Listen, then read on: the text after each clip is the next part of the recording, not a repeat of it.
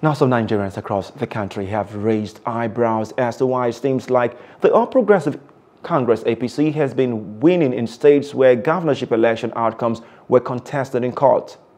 After the governorship polls of March 18, several aggrieved candidates presented their cases to the election tribunals seeking favorable resolutions.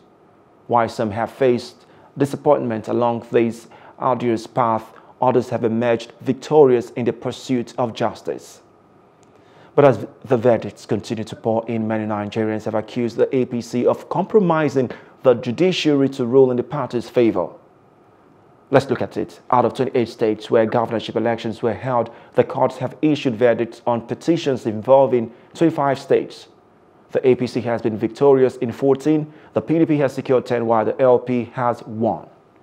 Among these states where the APC has been successful in court, only 2 were due to overturned victories of other parties, that's in Kano and in Plateau State.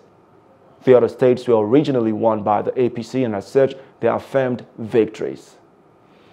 Tonight, we have a public affairs analyst, Achike Chude, joining us to discuss more on this development.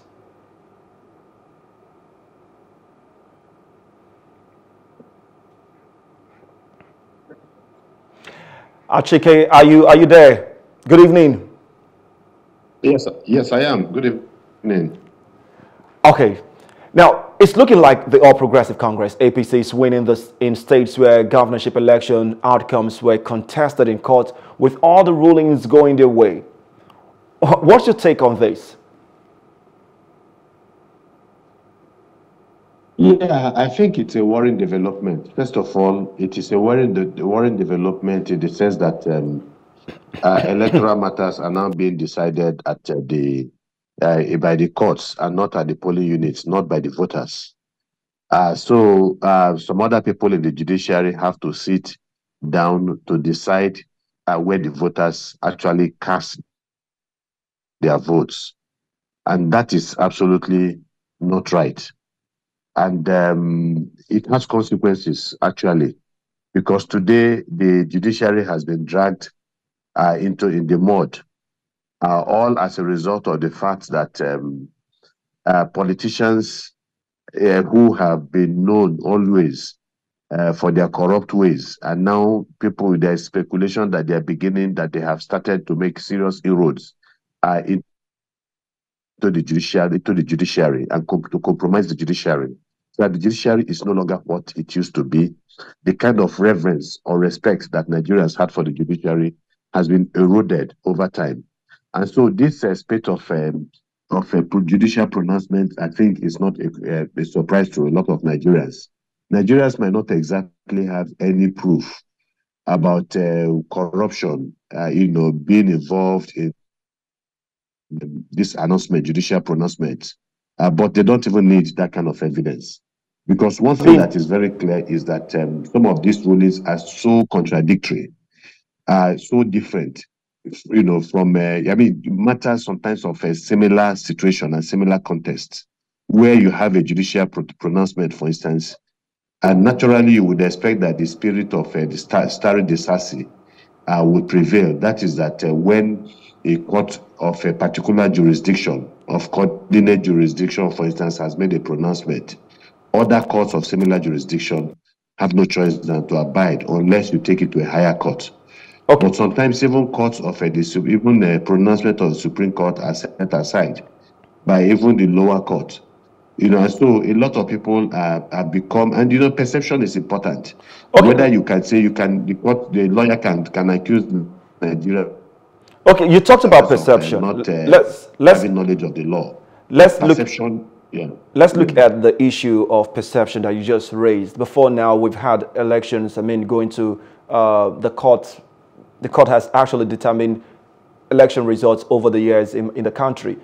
What is the difference what are the differences? What happened before now and what we're seeing at the moment? And what do you also think about the APC? What people are saying do you think the APC has compromised the judiciary to rule in its favor? That's my question. Look, yeah.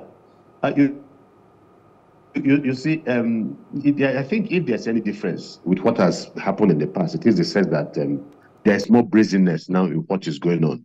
You have much more, again, that also speaks volumes about the conduct of the elections and the management of the elections by INEC.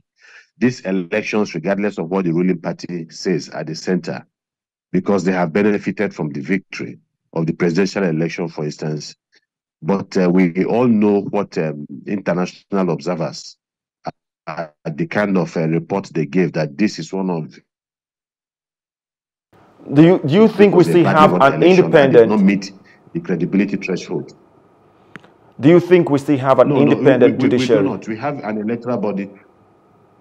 So what is going on is that under this APC government, especially under this dispensation, corruption, has manifested much more deeply in the way the courts are expressing themselves, in the way INEC is organizing elections.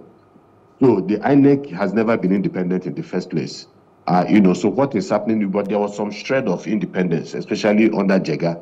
But under the present leadership of the INEC, it has gotten worse.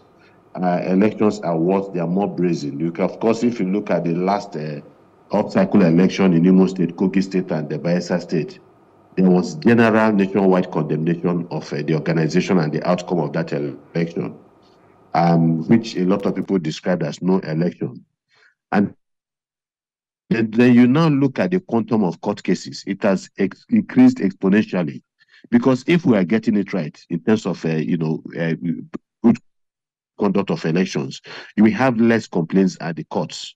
But now it has gone up exponentially. That means that more and more people are dissatisfied with the way the elections went. And then you now have the judges also being involved in all manners of controversy.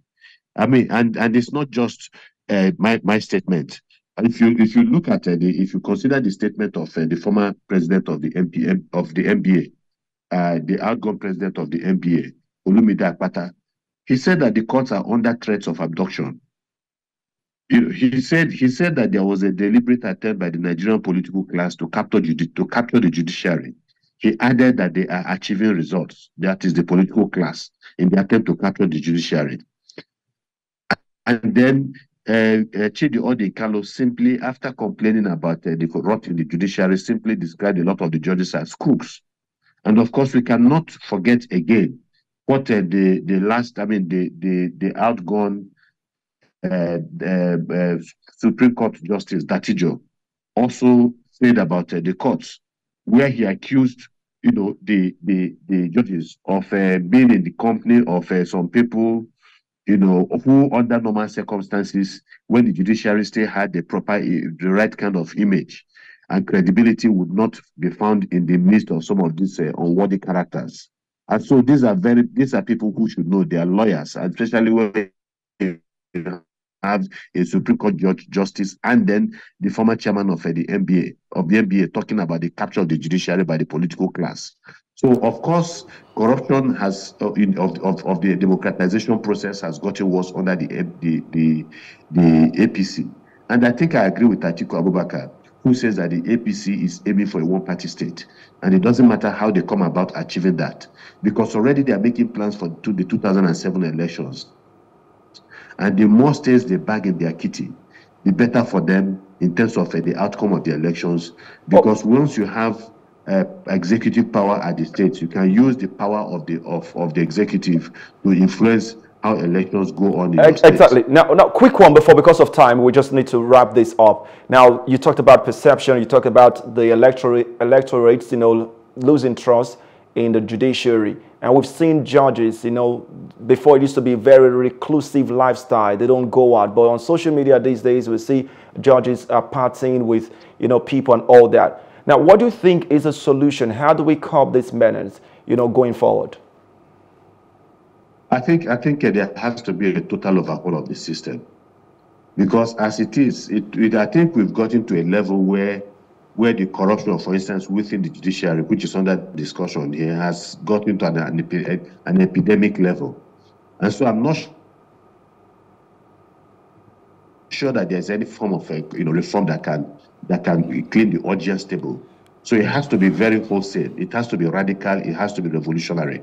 But I think it is beyond that also. I think it's also, us having to do something about our political system. Our political system is not working. A system that brings the kind of politicians that are now holding sway in this country is not the kind of system that we can be envious of and that can deliver. It is a system that promotes mediocrity, that promotes corruption. And so we must have a revolutionary. I think if people have talked about the kind of government we should have. Is this presidential system working? Do we go for a parliamentary system? Something is absolutely wrong with this system, and it has been said that you cannot keep on doing the same thing, on and on, and hope for a different result. That it is sheer madness. Okay. So I am not sure that we have the capacity right now to just concentrate on judiciary and clean out the judiciary without cleaning out the political class who are responsible for the corruption of the system. Unfortunately, it would appear that the APC is hell-bent on corrupting the entire system for the purpose of remaining in power for a very long time to come. And that would be very dangerous for this country. Thank you so much, Chike Chude, dear public affairs analyst. Thank you for throwing in your thoughts as regards the judiciary. Hello, hope you enjoyed the news. Please do subscribe to our YouTube channel and don't forget to hit the notification button so you get notified about fresh news updates.